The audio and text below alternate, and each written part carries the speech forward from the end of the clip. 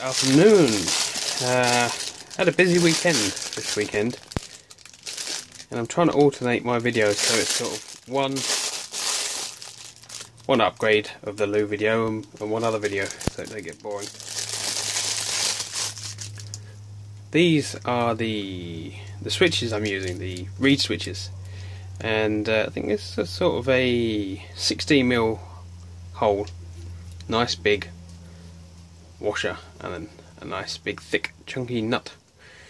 And when it's down, the circuit's open. When it's up, the circuit is closed, and your current or your voltage will pass through. So for the low water sensor, it's going to be like that. So it's always floating. The water's going to be well up here, and then when the water drops below, that drops, cuts the circuit. And for the high water fill, it will be the other way around. So when the water is filled from another source, as soon as that floats, it breaks the circuit. Now I'm having to use, with these, some 12-volt relays, because these little reed switches can't take more than 500 milliamps, and they are meant to be AC. We're using them on DC, so we're using these little relays. I actually got these from Maplins because my ones didn't turn up. N07EE. I've got painty fingers as well. 10 amp. Focus.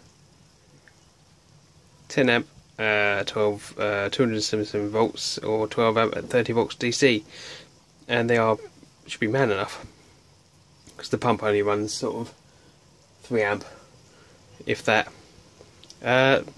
Something caught me out. I assumed, because these are 5-pin, so you got normally open, normally closed, in common, and your coil. I assumed the bottom one's a coil, and I even looked up on the Maplins website, and it took me ages of messing around to actually figure out that the coil is actually top left, top right. My fingernails are already dirty, but I've been working really hard this weekend, as I said. Yeah, so coil is there and there. That's common. Normally open. I actually can't remember. I haven't got a meter to hand. Anyway, you can figure that out by using the multimeter. Anyway, so what I've done is basically I've got a box on the wall up there which has 3 relays in. One for filling it up, one for taking too much water out, and one for the loo. So they will be in use sooner or later, but I've only got a couple in there. I actually only have 3 of these. I ordered 5, but over the period of time they've been filed, and I cannot find where they are. And somewhere between me mocking up my my circuit and put it into the box, I mucked something up and accidentally put the pump through one of these switches without the relay, and they go quite spectacularly. This is the spare one. This is the one I blew up, and it's pushed through the casing. It is solid. Cheap pliers.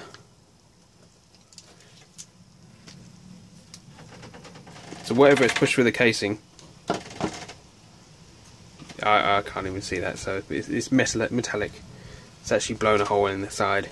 So relays are a must. I've ordered some more of these because I quite like these. They're very loose. Nothing to stop them getting stuck up, or nothing to obstruct them. They're very loose. Whereas the switch that is currently in the loo is a proper bilge pump switch, and I'm disappointed with it, to be honest, because every so often you flush the loo and it doesn't go down. It stays where it is. So the next person who comes to use the loo goes, "Excuse me, but your loo is broken." Well, it hasn't. It's just it got stuck. I guess that's from the sediment and the sort of lime scale, I guess, I don't know, in the rainwater, and it's just getting it stuck, and every so often you have to go around it with a toothbrush. Well, not my toothbrush or Amy's toothbrush, just an old toothbrush, make that clear. And every so often, when it's flushed, the switch goes down, but it doesn't come back up. So it empties my entire water storage, and that happened last night. So I emptied a good 200 litres of water, and my low water switch didn't work because I'd blown it. So the pump was running all the way through to the morning, and although it's a bilge pump and it is meant to run dry, we don't like doing that. So I'm going to make up a mount for this, pop it in the loo, and hopefully that will solve our problem. But what I'm going to do actually is, remember I used the little sections of the ducting. Well, this is one I cut in half for the project. The 100 by 50 ducting, meant for extractor fans. It's just a section of that. I'm just going to cut that there, glue that to the side of the loo as it stands.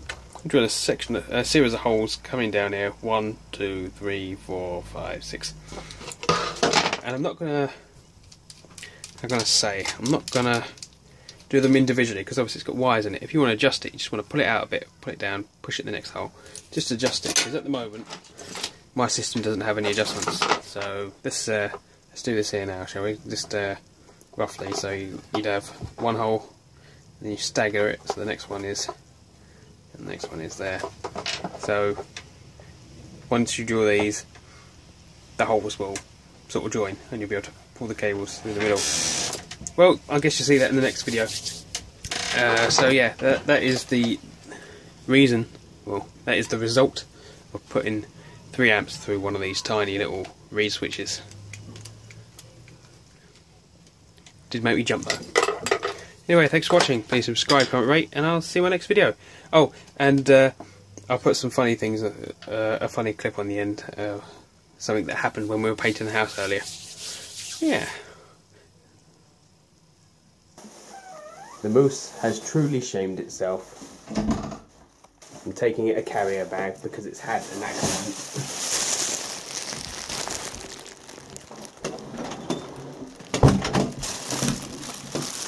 I have you 2 carrier bags. I'm just standing here laughing. Still. I'm stuck. Oh well, you just have to stay like it then. Do you want the Asda carrier bag or the big carrier bag?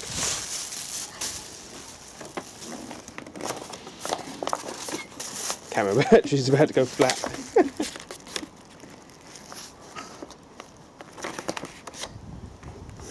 Are you off yet? What?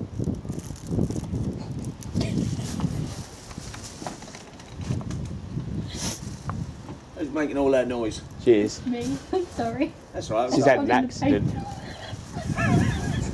Oh, hold on, I gotta get a phone. I'm still tired. Only I.